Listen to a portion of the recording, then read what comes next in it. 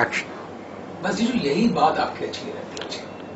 आपने मुझे चैलेंज मत किया करो। 22 साल की उम्र में 42 आंटियां पटा चुका हूं मैं, और जिनमें से 5 तो ऐसी थी जो कि एकदम business class, Tata Birla type big shot, और 4 ऐसी थी जो टॉप रैंक में जॉब करती थी, और 9 ऐसी थी जो कि क्लास 2 क्लास 3 रैंक में जॉब करती थी, और 10 तो ऐसी थी जीजू जो एकदम प्यारी प्यारी आया है मिडिल क्लास आंटियां, और उनमें से 3 ऐसी थी जो कि सब्जी बेचने का काम करती थी जीजू, और 4 लोगों के घर में जाकर बर्तन मांजती थी, यानी कि नौकरानियां थी। और ये तो कुछ भी नहीं जीजू, 4 आंटियों ने तो मेरी फोटो अपने बाथरूम में छिपा कर लगाई, और 3 आंटियां ऐसी थी जो कि समझ लो जीजू मुझे पाल रही थी।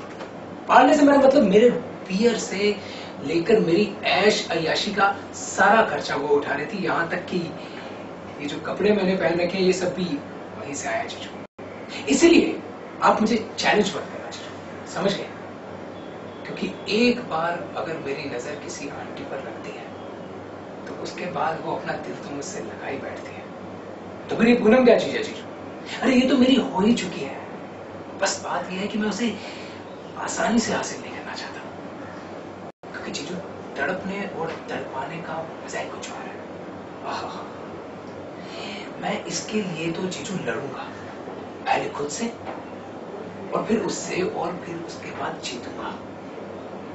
नेवर एक्सपीरियंस बिफोर वाली बात हो रही जीजू। आया वाह कमल, तेरा तो